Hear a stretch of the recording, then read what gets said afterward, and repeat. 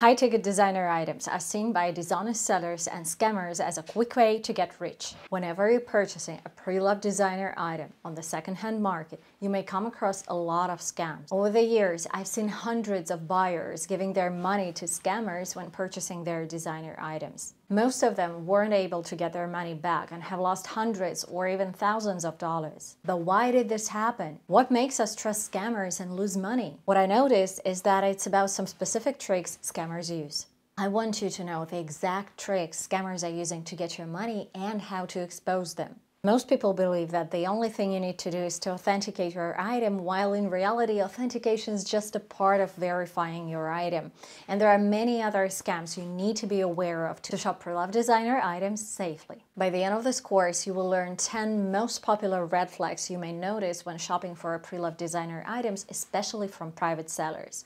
You will learn the most popular types of scams and how to avoid them. And some of the scams will be obvious to you, but I can tell you how many people lost their money because they weren't aware of these type of scams. So let's start. As a luxury lover who's been selling and buying designer handbags on a daily basis for 10 years in one of the most untrusted countries in the world, I've probably seen 99% of scams and possible tricks that scammers are using to sell you a fake handbag or just to scam you. And I've also been scammed several times, which was quite a painful experience. But what I want is to help you to avoid this. Meet Janet, a designer handbag lover who's been saving for her first Louis Vuitton handbag. She's now ready to make a purchase, and we'll help Janet to buy her first designer handbag safely. So let's start from her question. What are you saying? I can't believe it's that unsafe. There are a lot of reputable sellers. Are they all scammers? Of course not. But what I noticed is when you're buying your first designer item, it's quite a substantial purchase for you. And if it's a substantial purchase that you might have been saving for years or months, you tend to look for the best price. And the best price is usually offered by private sellers. And that's when the problems emerge. If you're currently exploring Facebook groups, Facebook Marketplace, eBay, Poshmark, and other platforms where private sellers are listing their items, I believe this course will help you. So as we start, for our convenience, let's break down the process of purchasing your luxury handbag into 5 stages. On each of these stages, there are red flags that might indicate that there is something wrong with the seller or the item. And the goal of this course is to help you to identify these red flags. So Janet has just found the listing of her dream handbag. I'm so excited! Let's see how she can tell that there is something wrong with the item or the seller just by looking at the listing. Here is our listing, and I want to ask you, what do you think? Would you buy this item? Do you think the seller is reliable? Well, if it comes with a receipt, it must be authentic. A lot of listings from private sellers look like this. The item comes with a receipt and authentic packaging. And I want this to be a red flag for you. Hear me out. A red flag does not necessarily mean that this is a scam. What a red flag means is that scammers might use this to trick you into believing that the purse is authentic just based on the fact that it has a receipt and authentic packaging. They take pictures with receipt and packaging just because it's what they have and what they're selling as a part of the bundle. However, using receipts and authentic packaging is a favorite scammer's tool to trick you into believing that the item you see on pictures is authentic. The most important thing is not to base your decision on one and only fact that the item comes with a receipt. And I feel like Janet has a question. But I don't understand. How can a purse with a receipt be fake? There are 3 big reasons to not trust receipts. Here they are. One can get a receipt from another authentic handbag. One might get a fake receipt. But the biggest reason is it's impossible to match the receipt and the actual purse. Let's explore this a little bit further. Fake receipts exist in a multitude of versions. Some of them can be easily spotted as they contain spelling errors, for instance, while other fake receipts are more advanced. There are also, let's say, super fake receipts that look just like authentic receipts. Like this one. It's fake. That's exactly the reason why authenticators don't look at the paperwork at all while authenticating an item. Real receipts. But where do scammers get authentic receipts and packaging? Are they buying authentic purses? That's expensive. That's actually a great question. From what I've seen, some sellers are selling their receipts because receipts also have some kind of perks like a guarantee for your handbag. If you still have a receipt, the purse might still be under brand's guarantee. And I've seen some sellers selling authentic receipts just with that intention, to provide someone with the right to claim a free repair. Whenever they're selling the receipt to another person, they're just giving this right to claim this free repair, for instance. And there might be a lot of other reasons, like basically they see it as something valuable and they need money.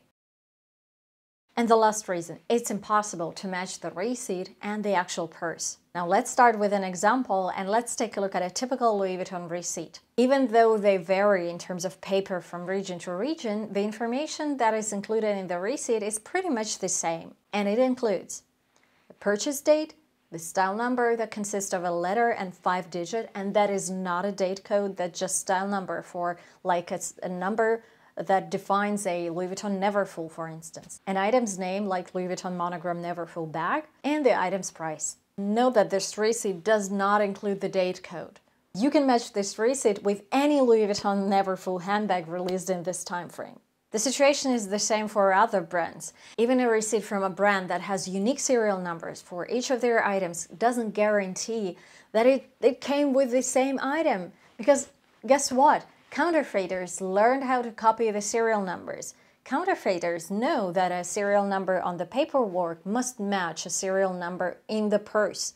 So that's exactly what they do. And it's not just a random story to scare you off. Bottom line, whenever you're about to buy an item that comes with a receipt and probably authentic packaging, don't base your decision solely on the fact that it comes with a receipt. Because a lot of people think that they may skip authentication, they may skip the process of verifying the item just because it comes with a receipt, and they perceive it as a guarantee that the item is real, authentic, and the seller is telling the truth. It might not be like this. So Janet has found another item she likes. This one is definitely authentic. Take a look at the listing. Do you think everything is good and you would purchase this purse? Or is there anything wrong? One of the biggest scams on the market is obviously buying a fake handbag. To be able to tell whether a handbag in question is real or fake, we authenticators need to see a lot of details. Typically, this set includes the leather, the stitching, the inside material, and the quality of this material, all hardware engravings, all blind stamps, heat stamps, and all serial numbers or date codes. These pictures are crucial, so if they're missing in the listing, you will need to request them from the seller. And again, that doesn't necessarily mean that the item is real or fake, or the seller is a scammer or a legit person. It only means that you need to pay attention to it. Don't forget to ask for detailed pictures and send them for authentication. So this seller is selling a handbag for $1,000 or $2,000, and they only took 2 pictures? I believe as a buyer, you deserve the best photos of the merchandise. Third one, blurry pics.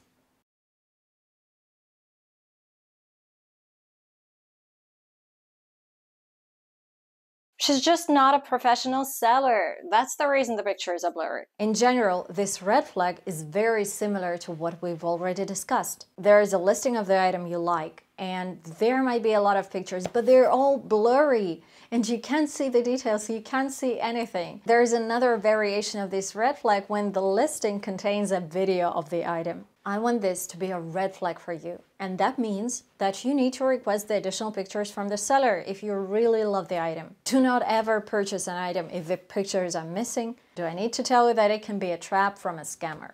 4. The price is too low.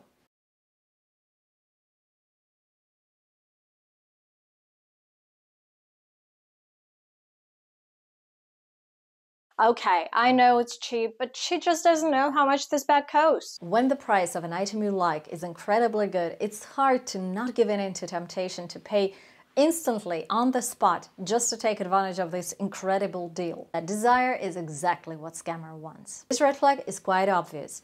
We luxury lovers sometimes act like treasure hunters. Deep down inside, we all want to believe that there is someone out there who's selling an authentic Louis Vuitton handbag for 100. Here's what I need to tell you. In my 10 years of buying and selling designer items daily, I've only seen it 2 times. So in 99% of cases, when the price is too good to be true, the item is probably fake. 5. Pictures from different items. Do you think this listing looks good?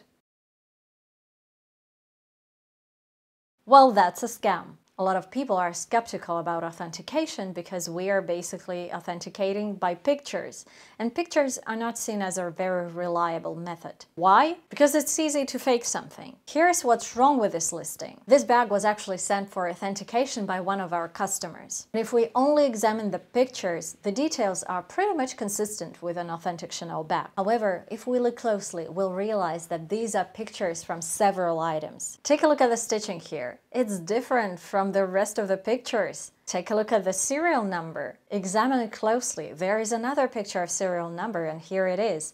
You can see that the first digit is different from the digit on another photo, while these must match. What the scammer hoped for is probably that the buyer will just purchase the purse and they won't be matching the details of the listing with the purse they received. And the authentication company might probably say that this item is authentic because these are pictures from authentic items. As we are finalizing the part about the listing itself, there are two main things you need to check. First, you need to check that the handbag is in the seller's possession, that the pictures were not stolen from another reputable website. Two, you need to check that the item is authentic before ordering it, before spending money. Remember that nothing guarantees the authenticity of the handbag except careful examination by a professional. The next stage of buying the purse of your dreams is communicating with the seller. Janet, what questions are you planning to ask? Okay, so I plan to ask the seller where she bought this bag and whether this bag is authentic. So we'll continue with the two questions you never ask your seller. The first question you never ask your seller is, where did you buy the item? And what's wrong with this question? You see, that's actually very interesting.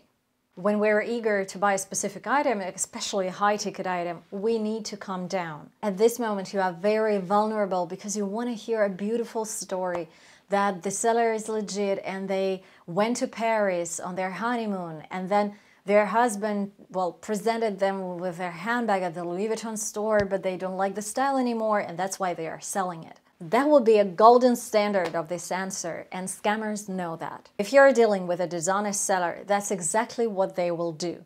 They will tell you a beautiful story, they will tell you where they purchased it, but the downside is you can never verify this information. I can tell you even more. I've been selling handbags for a lot of time, and a lot of buyers, potential buyers, came to me asking, where did you buy this item?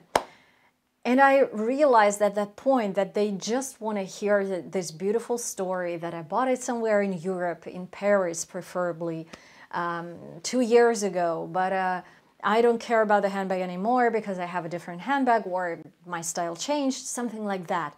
And as I'm a very honest seller, I just told them the truth. I bought it from a consignment store. And it seemed to undermine their trust a lot, because they started to doubt. Oh, I see, you bought it from a consignment store, but you didn't get it from the boutique, and how can you be sure that it's authentic? All of these buyers canceled the transaction. They didn't go through the transaction with me. And I realized what they wanted to hear was that I got it from the boutique myself, and I got it in a beautiful place, preferably Paris, or Milan, or any other fancy city. So that's what they wanted to hear. And the bottom line here, don't ask your seller where they got this item, just because you can't verify this information. And here comes the second question you never ask your seller: is your purse authentic? I feel like the buyers who are asking this question, they're like shifting responsibility to the seller. They don't want to verify the item themselves, and they really want to believe that this item is authentic. So they're just confirming this theory with the seller, and if that's a dishonest seller, they will gladly confirm this theory. They will gladly tell you a story about where they got this item, why it is authentic. There is absolutely no doubt and no chance it could be a fake. And I can tell you how many times I've heard that from people who are selling a very obvious replica. The right person to address this question to is the authentication company. These are the people who can actually confirm that the purse is authentic. You can ask the seller whether the item is authentic in just one case, if it's not stated in the listing. And here's why. If you get into any kind of trouble with this item, you will be able to confirm that the seller stated that the item is authentic. So the seller basically scammed you because they confirmed that the item is authentic and they have sold you a fake item. So asking questions about authenticity for peace of mind is useless, But if you want just the seller to confirm that the item they're selling is authentic, just in case, this is the question you need to ask. The next part is connected with payment.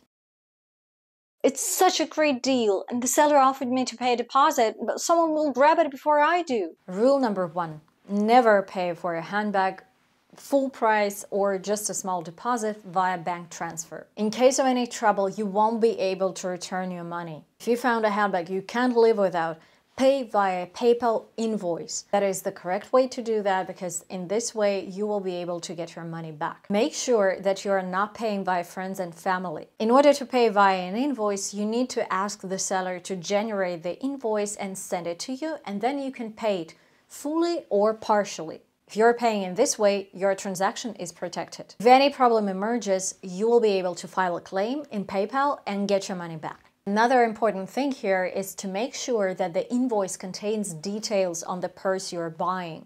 Like for instance, its model, its date code or serial number, its packaging, and the description of all the wear. Worst case scenario, you will get another bag that is fake and you will need to prove to the payment system that you were paying for another handbag which was authentic. That is why it's really important to have all the details in the invoice, along with the pictures of the item. It'll make your life much easier in case you come across some kind of trouble. But actually, when you're buying a pre-loved item, its condition really matters. The condition directly influences the price. That's why you need to make sure that you are getting the best condition you can. There's one important point you might not realize, but you need to check it on this stage. So the question you need to ask your seller is, has the item undergone any type of restoration? It's critical to ask this question just because restoration directly influences the price. There are some cases when a restored designer purse costs much less compared to its original condition. And most of these cases are connected with any kind of dyeing. Here's a story from my experience. So several years back, I saw a listing of a stunning turquoise Chanel flap. I love the purse, and the color was so beautiful, but the price was actually on a lower side. It was not incredibly low, it wasn't $100, but it still was quite low, and that was a very reasonable purchase. I didn't ask this question. When I received the purse, I discovered that its color was changed at a back spa. In some parts of the purse, this beautiful turquoise color was turning into flakes, and they were falling off. But I still paid a lot, and I tried to confront the seller. I told her that it was not listed. Well, normal people, they do state that the item was changed from its original condition. I tried to talk with the seller, who was an online consignment store. I told her it wasn't listed as a refurbished item and no sign of restoration was on the pictures. And she basically blocked me. Welcome to Russia. I later sold it because I found a buyer who was okay with the restoration, and of course I stated it in the description. However, it was a very important lesson for me. Since then, I always ask this question, no matter what I buy, what brand, what year, what item. I always ask if the item has had any restorations in the past.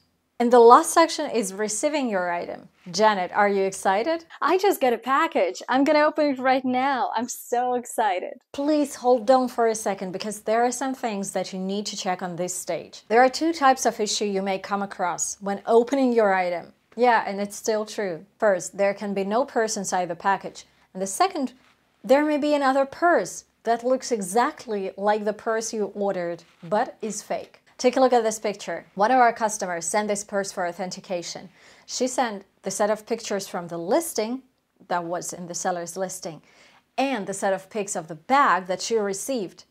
These were two different bags. A handbag from the listing was authentic, but a handbag from which she received, not so much. So how do you avoid problems at this stage? First and foremost, videotape the packaging. And I'm very serious. If you receive an item that is different from the item you ordered, you will need to prove to a payment system, for instance, or to the police that you weren't the one who switched the items, because that's exactly what a dishonest seller will say. What they will say is that they have sent you just the purse you saw in the listing, and you were the one who switched the items and tries to get both the money and the purse. The second step is to check that this is the same handbag you ordered. Check all the details very closely, and if needed, send it for authentication again. We at Bagaholic actually do this for free. That will be the best way to avoid problems at this stage. Okay, seems like we're done here. Now that you know what you need to check, you can prevent a lot of problems when buying a designer handbag before they emerge. Congratulations! Thank you so much! I got it! It's authentic! Have you seen a scam that wasn't listed? Let me know in the comments. Thank you for watching, and don't forget to share this link with your friends so that they could avoid potential problems when buying their designer handbags too. Thank you. Bye-bye.